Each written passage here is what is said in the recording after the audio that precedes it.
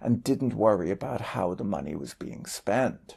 A developing country borrowing money is by no means a bad thing, as long as the money is spent productively. Many emerging market countries have an infrastructure deficit, and when they are able to borrow, they can spend the money on things like power plants, water supply, ports, and transportation infrastructure.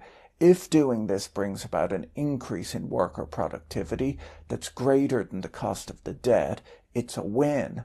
But the return on these projects in terms of economic growth has to be greater than the cost of the project. Otherwise, it simply doesn't make sense. If money is borrowed and spent unproductively, the debt ends up holding back economic growth.